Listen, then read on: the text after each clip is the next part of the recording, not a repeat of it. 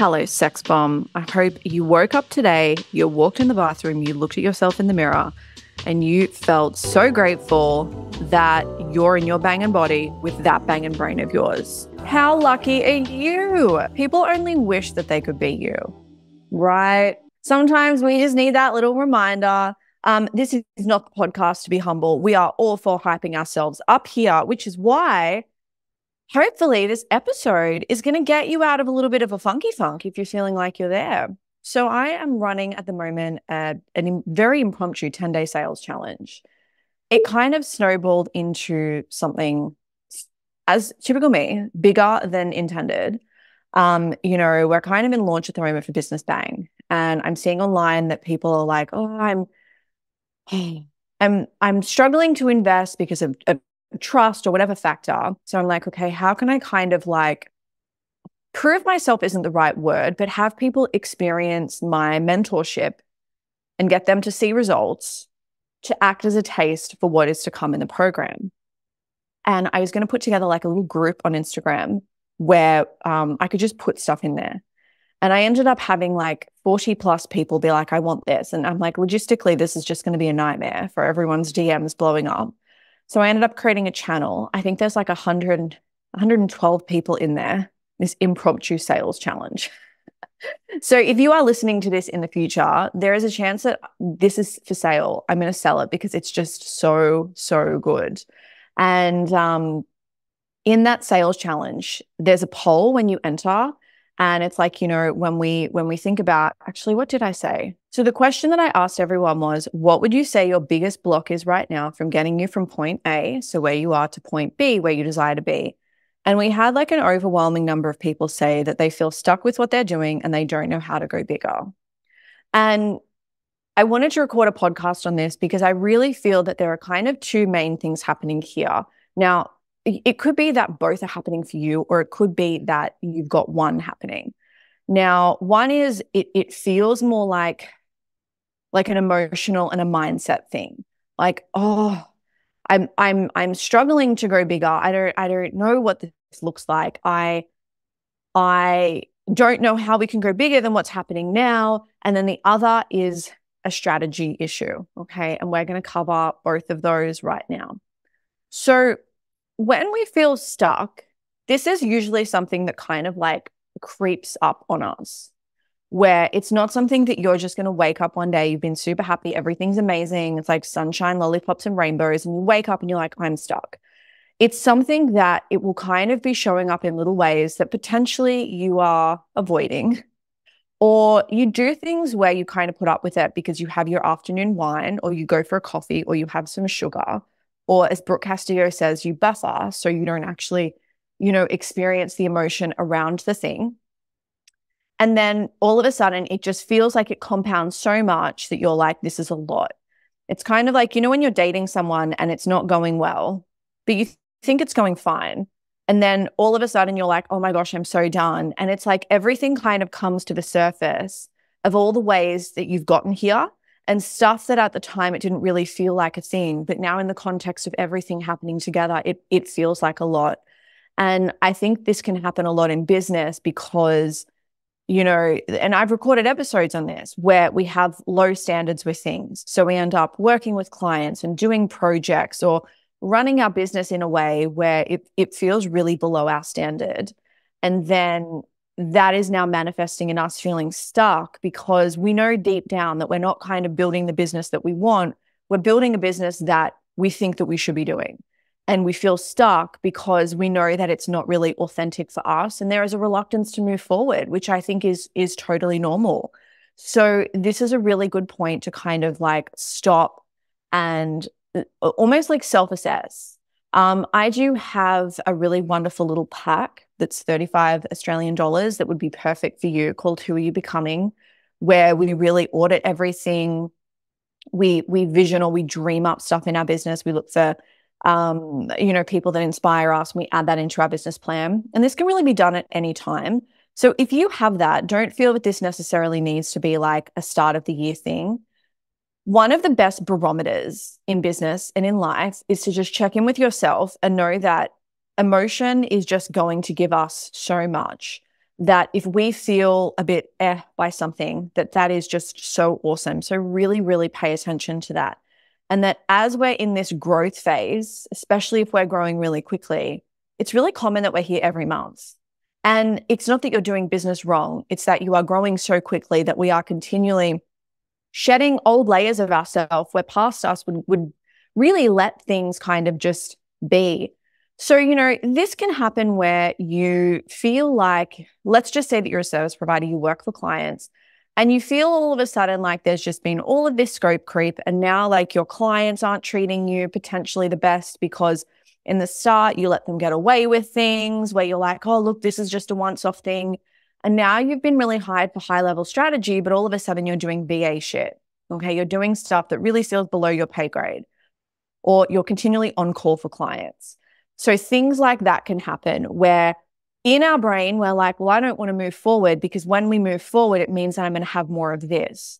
So often what can happen in business, it's like when we build a business based on what we know, we end up with more of what we know, which is why, like working with someone to kind of like shake you out of that is going to be incredible. But this is where you can really design your business thinking forward. And this is one of my favorite things to do, where for the moment, we just remove logic and we dream of how nice would it be to be this? What would it be like to be this? So this is something that I do a lot with my friends, where we kind of go into these like little delusional rampages where I'm like, I want to be like a business, like a public figure, like a business celebrity almost. I want to be on the cover of Elle magazine. My friend was like, for what? And I'm like, for just being me. And she's like, but for what? I'm like, but me. Like, let's just leave logic aside for a second. This is what I want. This is all the stuff that I want. And when you focus on that, that is going to be really telling for how you can kind of conduct your business. Because what we don't want to bring when we're doing a business plan is like logic into things. And I know that you might be like, this makes no sense. The problem is when we bring logic into things, is it logic or is it just the familiarity of how we've built our business? Which you need to then consider. If you don't like your business, why are you bringing in logic? Because you're basically going to be bringing in like what you've known. So it would be like, for an example, if this was a dating example, you could be like, all men are pigs, because you've dated people that weren't that great for you. You don't want to then to kind of like drag that belief forward. You can then just choose in that moment. There are incredible people out there. There are incredible guys out there. There's going to be an amazing man for me. Okay. You can start to do things like that. And business is absolutely the same. So what would be really good for you is to just like think about, how am I stuck? You could like just, if you're a journal person, you could journal on this. You could be like, how am I stuck? What is old me? What in my business is old me? Where are my standards low in my business? And you can just start to like ask yourself these questions and see where you're hitting up against something. You can pay attention to the emotion within your business and how you kind of go and do things, and ask yourself like where you're playing small and if you're playing small. So yesterday at work, I had this really amazing article idea. And I'm like, this is such a good idea. Now, I really feel that I'm so out of practice writing. And I used to be like a freelance features writer. So I'd write health-based articles, and then it moved into dating articles. And that's kind of been my journey there. But I haven't written in it like forever. But I had this article idea. I'm like, well, okay, cool. Well, I could write about this, or I could actually pitch it to a magazine. So I pitched it to Vogue Business. Like, and it's stuff where, I want to make sure that I'm not affirming, like just say I was stuck, that I'm not kind of affirming my stuckness by continually making moves that old me would have made. Old me would have probably just put something up on a carousel on Instagram and then been like, why is no one discovering my work? Okay, bitch, what are you doing then to be discovered? Like, if you're just doing the same stuff that you were a year ago, I'm not surprised that you feel stuck, because it's like, where are you evolving? How are you committed to your evolution? Where's that showing up? Are you still doing the same things that you were even at the start of the year? Because if you are, I'm not surprised that you feel stuck, okay? Your actions show that you are stuck because you're just in this pattern of sameness. So I just emailed Vogue Business and was like, here, let me know how I can submit this article. And it was this short, bold email. And it's like, great, if they don't write back to me, I'll go and pitch to this next magazine. I went into the DMs of another magazine to just suggest something.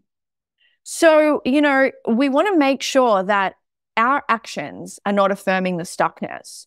So you can even think right now about, if we really know where we want to go, and deep down you do, it may be something that you are a bit unconscious of, because it could be coming up when, say, you open Instagram or you hear a friend talk and you have like this little pang of jealousy, or you're like, oh, I want that.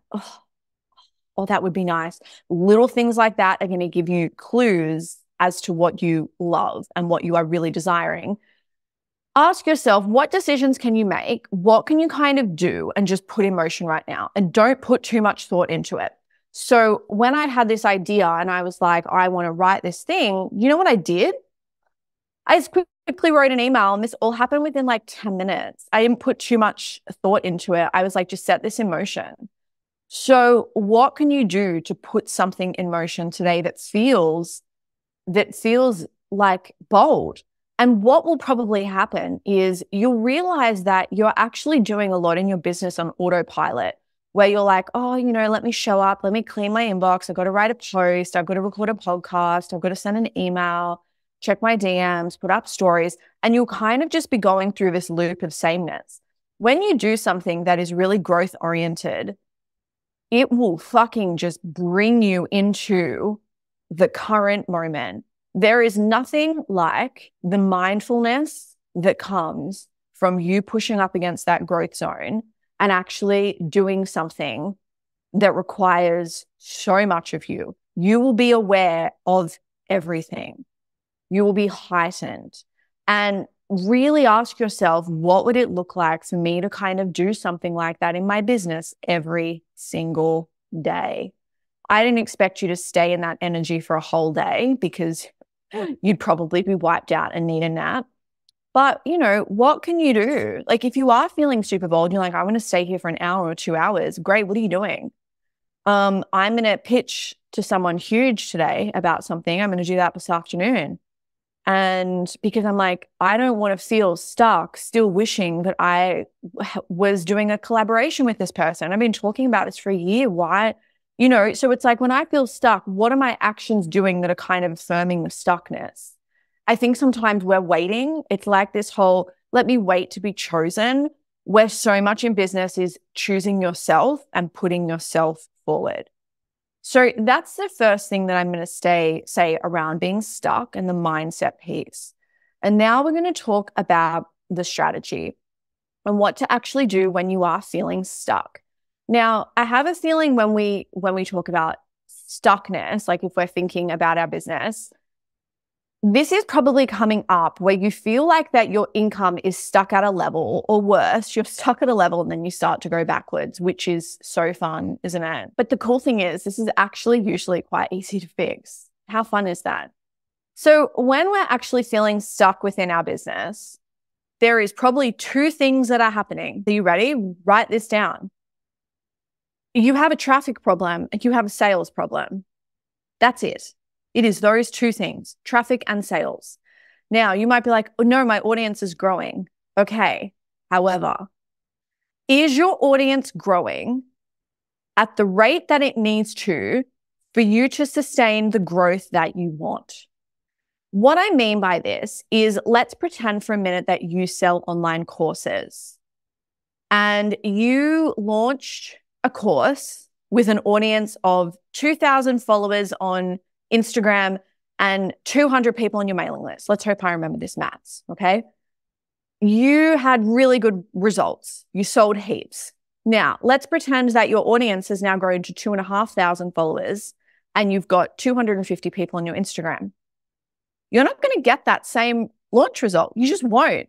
Because you think about it, when we look at the conversion rates for that, it's not like we have grown enough to then get the same conversion rates. We would probably have to double. And the reason you might be like, well, why would I have to double? Because there's going to be people that were just keen that couldn't purchase in the first round, it's because you have new eyeballs. And you need to remember that sometimes the people that purchased in the first round have been nurtured for you for how long? New eyeballs can sometimes take longer to convert. So if you are continually relying in your business on selling to new people, okay? So an example for this would be for my business. I've got Give Good Email. That's something that people buy once. It's not an offer that people can buy again and again. So look at your business on what offers you're selling that people buy once versus offers that people buy again and again. Business Bang is something that they can buy again and again. Give Good Email is something they buy once. All of my self-paced downloads, they buy once.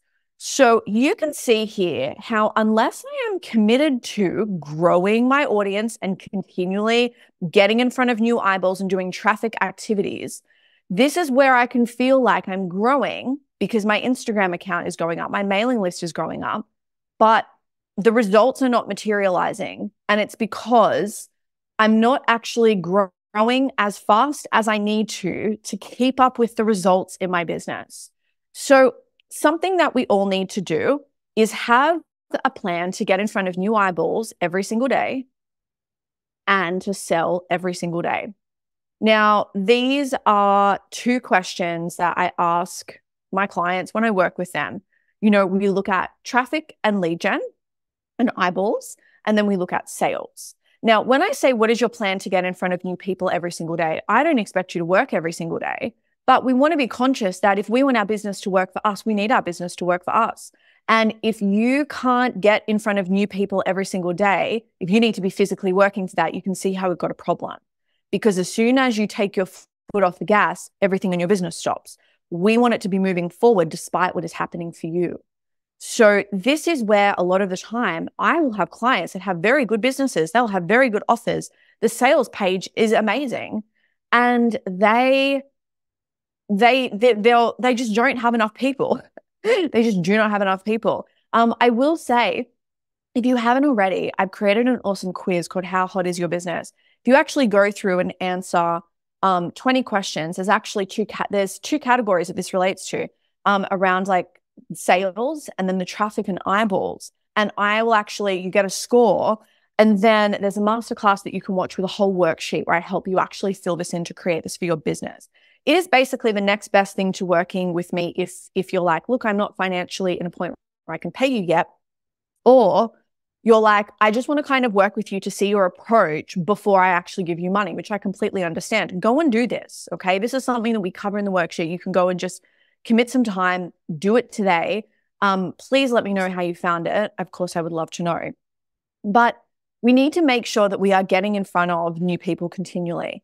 So this happened to me for a couple of launches where I just assumed with Give Good Email, I'm like, yeah, we're growing. But when I actually really looked at the data, and this is why tracking is amazing for you to actually track your audience, track your list growth. We've had enough kind of promotions for it that I can easily work out how well a launch is going to do. Now, I want to talk to you about a personal experience where this is coming up for me and how I'm kind of tackling this in my strategy. So, Business Bang was launching this year. Now, it had to get pushed back a little bit. I will be honest, I started the year actually feeling a little bit exhausted. Last year was it was so huge between basically living out of a suitcase for the whole year. It was a lot. So I started the year just feeling a bit like I just need to take my time. And then we started to launch Business Bang, and it was quieter than I would have liked. And I was like, have I actually grown my audience enough? Do I have enough people around me that are interested and keen for this offer to be viable? And the answer is not really. Like, for me to get the result that I wanted, I just had not grown my audience as much as I should have. I had an eyeballs problem. The offer was good. It was purely an eyeballs problem. It was also probably time, because I was having eyeballs come in front of me that were amazing clients, but I'm like, I don't think that we have had enough time for you to develop the trust to then drop a couple $1,000s on this offer. So there was also that. So when we started this launch, when I say we, I mean like me and my business. When, we'd started this launch, I felt stuck. I felt like, oh my gosh, I'm talking to a brick wall with things. I don't even know if this is landing. This feels really quiet. Stuff isn't moving forward. And I felt stuck. Now, I did two things. The first thing is I really looked at what we covered in this first part of this podcast, which is like the emotional side of things. So where am I actually feeling stuck emotionally in my business? And one of the things was I felt like that I wasn't showing up completely authentically because I'm a very fiery person and there was just stuff that I was not saying. In a way, I was worried about fallout. I was worried about upsetting people. I'm quite direct, but sometimes there's a part of me that's like, I don't want to upset people and I don't want them to think that I'm being this bro where I'm agitating them to get this result, right? But there's all these dumb fuck things that I'm seeing at the moment. I'm seeing people with huge accounts that are just giving really negligent advice. I'm seeing people that, if you look at their launches, they've changed their message every time and they're kind of doing these one extremes to the other.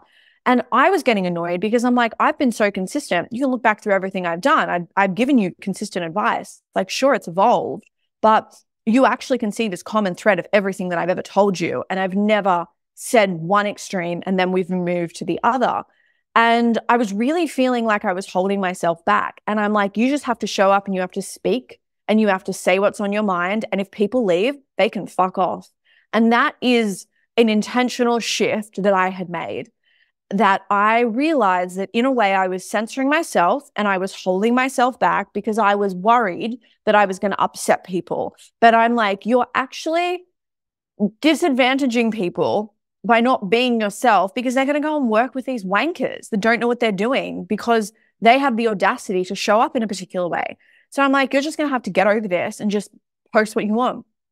And I really struggled at the start of the year to show up on social media because I'm like, oh, I don't know what to say. And it's like, bitch, you do know what to say. You're just not saying it.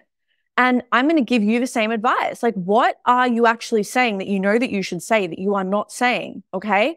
And I started to show up with this different fire and this different energy, really saying all the stuff that I was having in behind the scenes conversations I was having with people that I was not actually putting out there. So that was one thing. The second thing was, when I realized, okay, sweet, we may have a bit of an eyeballs problem. We may have a sales problem. And there could be something where, do people trust me enough to invest in this program that I know is amazing? So I had put together this little group that, again, had evolved into something bigger, which I think I've called it Hot Babes for Hot Business. And it's now evolved into a 10-day sales challenge where we look at creating a goal and we look at, the process and how important this is. So, if we want to say in the next 10 days, go and make $10,000, we look about the process of that. I've mapped out everything. And then the people will just do these videos. And then there's just like some stuff that they do each day.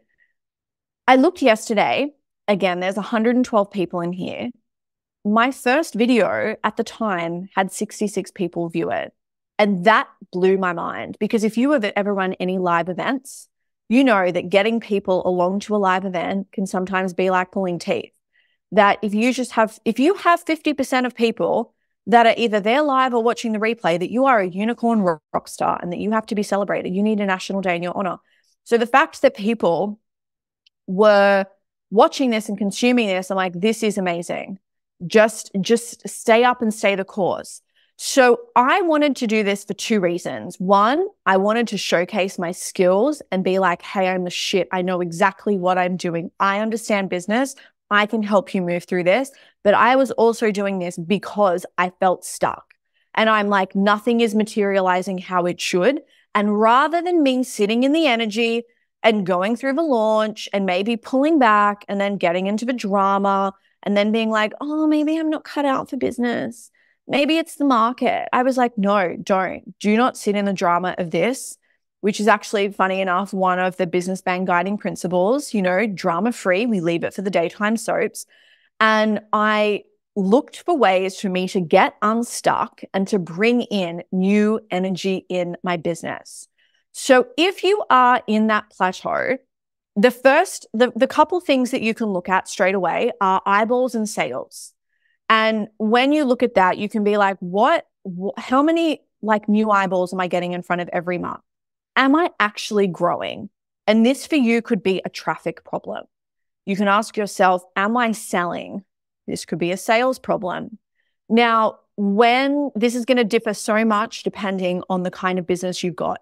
If you are someone that sells one-off products, so for example, Give Good Email, it could be you're selling vacuums where people just buy one. This is where we have to be continually in pursuit of new people. We need to ensure that we have a process that we show up where we get new eyeballs continually. This is sometimes why people will invest in paid media, because it is just easy for them to outsource that, okay? And I'm not saying that you should do that, but this is obviously why some people are so committed to their Meta ads and their Instagram ads, because they know that they need new eyeballs. Now, where I'm going to present something for you a bit differently is there is a chance that you have a business where when you get a customer, that you actually can keep that customer. This came up in a masterclass that I taught for the wonderful Elise at Bossy Copy. She has this mentorship program, and I went in and talked business to her newbie copywriters. And I said to them that they were really lucky that they had a service that they could keep their clients. And what I meant by that is the client could start with one project and then they could sell them another project, or they could sell them a retainer.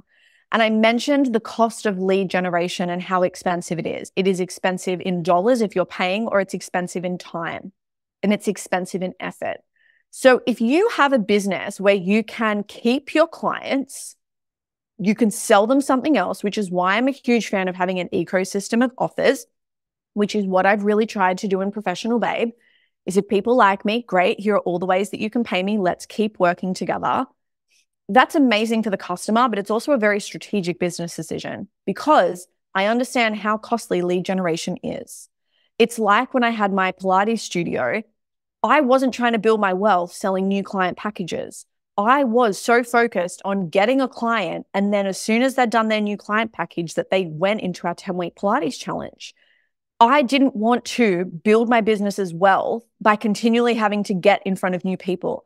I wanted people to be so happy with their service and for this to make so much sense that it for them didn't really take a lot of thought for them to be like, yeah, you know what, I'm going to go and buy this next. This feels like a really good deal. So what you can look at in your business is, how can you keep a customer? You can look at, depending on if you use Stripe, your customer lifetime value. You can even log into Stripe and see, how much people have spent. And this could potentially be for you to get unstuck, is asking yourself, what would it look like for you to keep your customers and clients, sell to them again? Maybe we need to focus on your customer lifetime value. Maybe that's why you're stuck, because you are continually in this cycle of getting new people when really your business model is set up where it shouldn't be about continually getting new people, but it's also about keeping your customers really, really happy and ensuring that we have processes where they stay customers and that we have offers where they stay customers, okay? So that's another thing for you to look at. And this is going to be so business model dependent. I don't believe that there is a business model that suits everyone, okay? You're not going to have a way of doing business that suits ecom, that suits service-based, that suits people targeting this segment or this segment or this segment. This is where we have to do something that really, really works for us. And where things may have not been working for you is if you have looked at someone else's success online, you've tried to translate that into your business and you're like, shit, I don't like this. And I see this a lot where people feel like that, the simple solution is they're just going to sell courses or they're going to sell once-off products. And what I would say to that is you have no idea the cost of lead generation for that business. I get that they could be making $100,000 a month, but if their Facebook ads are everywhere, how much are they spending? How much are they spending to make that $100,000? And that's a question you really need to sit with and consider. So hopefully from this episode, you've got some things to think about if you are feeling stuck, where it's actually coming from. And hopefully I have given you some tangible strategy for you to actually move forward in your business. Now, I feel like it would be silly for me to go through this whole episode and to not tell you about Business Bang. I've mentioned it a couple of times, but this is my program and mentorship where we really cover two things. We cover the business side of business. I'll teach you how to do business and have a good business. And we cover entrepreneurship and what that means. I believe that entrepreneurship is an action. It is not a label in our Instagram bio. It is a way of being. It's a way of thinking. It's a complete way of doing our business. Now, Business Bang is not for new business owners. It's not for people that have just started. It is for established hotties. So you are already out there, you're selling your stuff, you have money coming into your business, and this is where we get to make things better. I want you to actually be like, holy shit, we have grown so much, or I've seen a direct ROI of this. And I want to really change the way that your brain works when it comes to business. So you actually have gone from this, oh, I'm just a sole trader, or, oh, it's just my little business, to I could have a big fuck off company because I literally have the makings now of a company founder brain where I can make this as big as I want, or I can do whatever I want. Okay. So check it out. I will link it below. I've loved this. I've loved this so much. I love this. I love you. What do I love you more than? I'm having this real man attraction thing at the moment. I went to the supermarket the other week and this guy stopped and he like looked me up and down and he was like, I was like, wow, that was just so obvious. And then he liked me on Hinge and was like, are you the chick at Kohl's? And I was like, yeah, you're the guy that checked me out when I was buying my hormone-free chicken. And then last night I went out and the bartender was so cute. He was a bit young, but he was gorgeous. And he kept coming up. We were like the only table, I think, with water. And he was just super attentive. I was there with a friend. And when we went to leave, he came up to my friend on the street and was like, is your friend single? So I don't know what kind of like pheromones I'm putting out there at the moment, but I'm loving this. If this could continue, that would be so wonderful. So I love you more than that.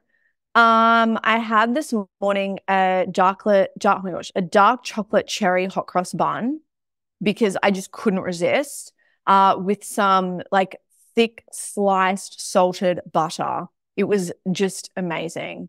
10 out of 10 experience. So I love you more than that. I love you more than the coffee that I'm about to have. And I just love you more than the possibilities of everything. It feels just good energy. I know for some of you, you are feeling a bit stuck. And I know that it's just like, oh, this feels a lot. Always remember that the brave ones are in the arena. And that, you know, not everyone is brave enough to have a business or do what you do. So you already have a leg up on everyone else. And how exciting is that? So I love you more than that. Anyway, hot stuff, have the best fucking day. Go make some money, move through those blocks. You're too sexy to be stuck. So just remember that.